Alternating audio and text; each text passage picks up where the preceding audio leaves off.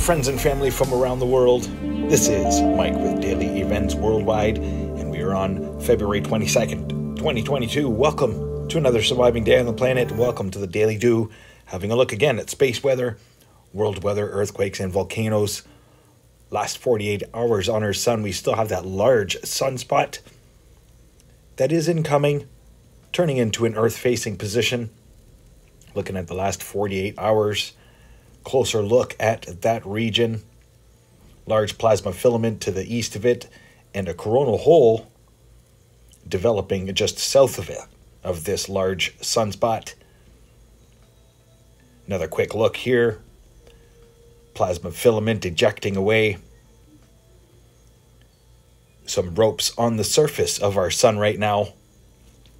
As today we were elevated to a KP6 space weather.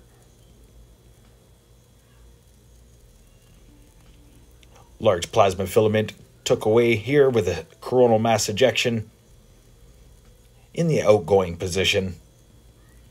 But large plasma rope there. Having a look at multispectrum. Pretty active on all corners right now.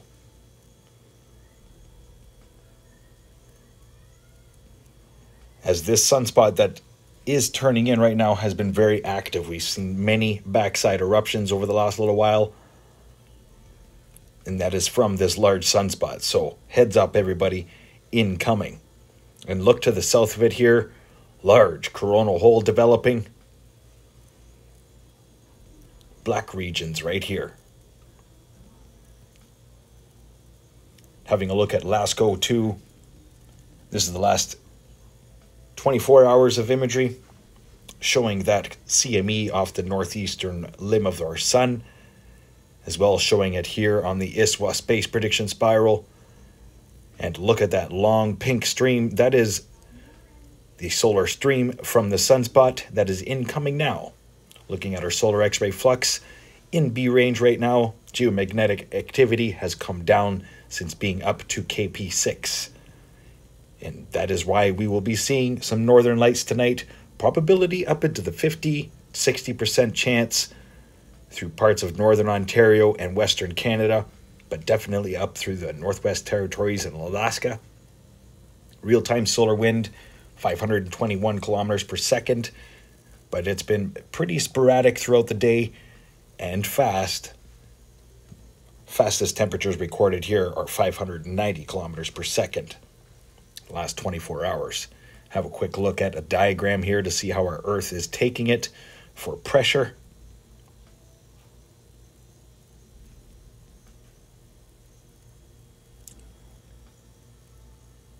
Looking at Schumann resonance for today, a power of 10, slightly elevated from yesterday.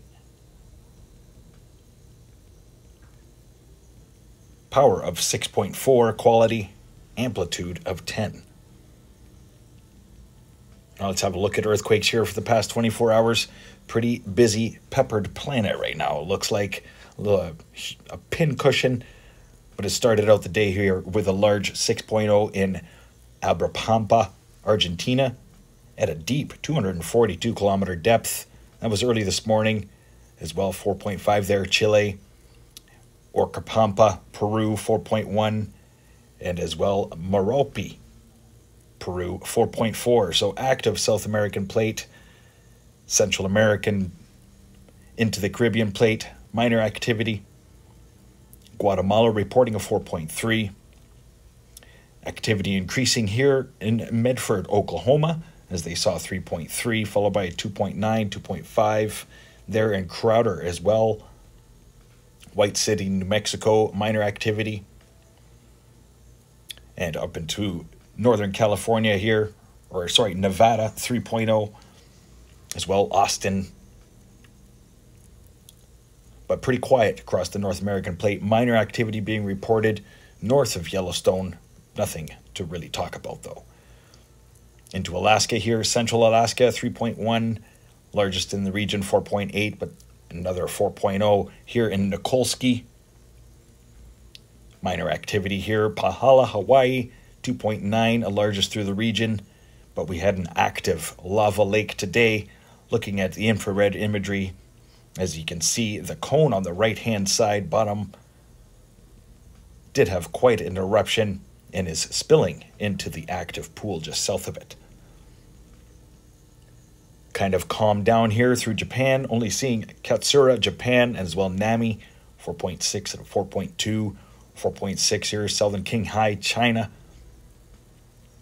and as well westward, Bandar Abbas, Iran, as well just recently, Owen fracture zone, 4.1.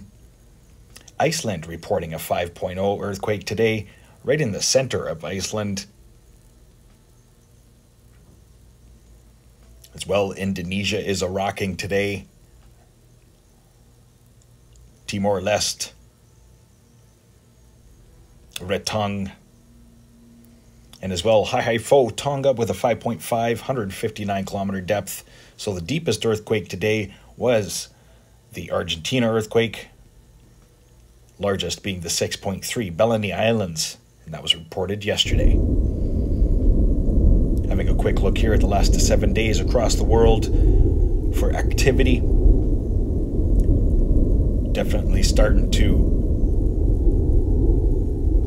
spread out with the activity and as well release some pressure through South America. But this was kind of a surprise this morning with the 6.2 in Argentina. Pacific Plate is active.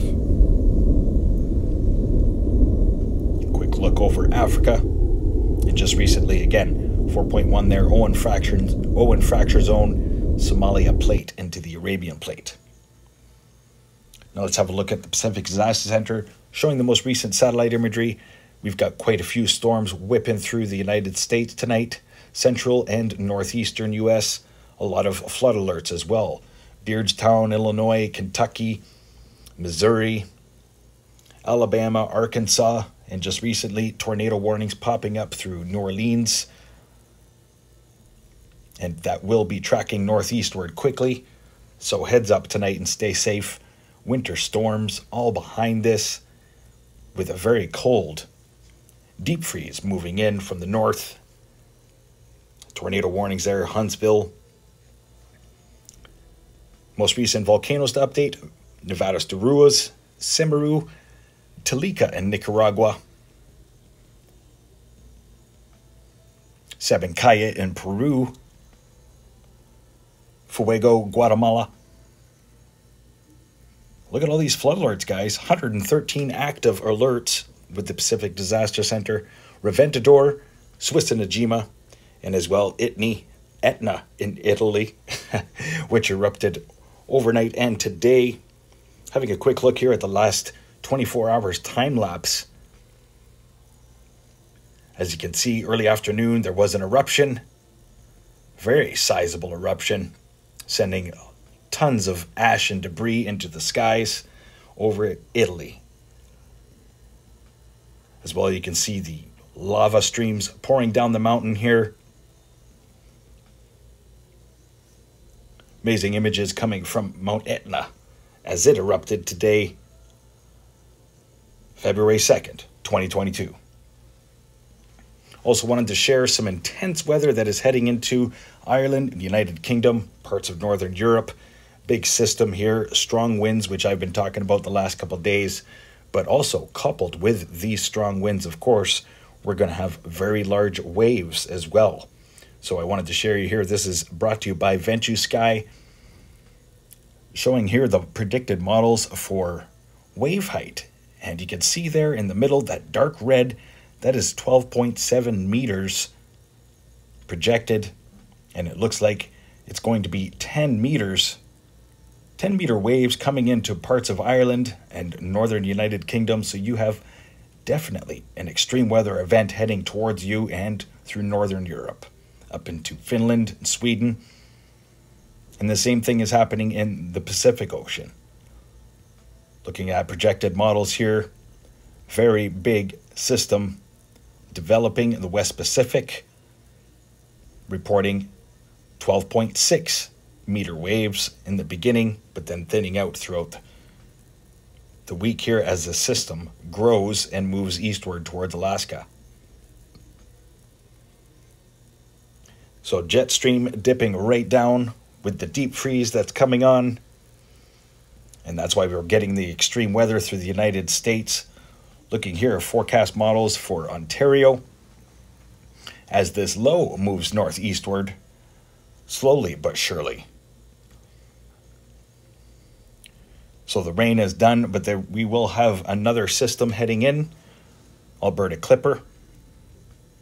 And as well a Colorado low here. Coming this week for parts of the northeastern United States, Atlantic provinces.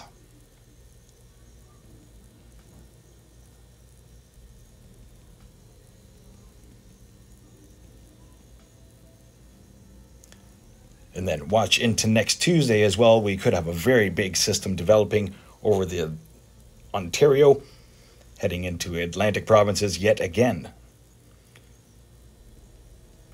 So intense low coming out of central west United States, and as well Pacific low coming into Washington and Oregon. Stay tuned to the daily forecasts as they do change. Looking around the world, we still have remnants of tropical cyclone over Madagascar. As well, long-range forecast here showing a couple more forming in behind that, following the same path. Looking around the world, not much has changed since last night's forecast. Again, stay tuned to daily events worldwide for the latest updates and alerts. But heads up, lots of daily evaporation rains developing through Indonesia, Malaysia, and possible tropical storms for northern Australia in the long range. Thanks for watching today. Hope you enjoyed today's video. If you did, please hit that like button. Stay aware and prepared, stay young and have fun, and get your daily dew. Bye-bye.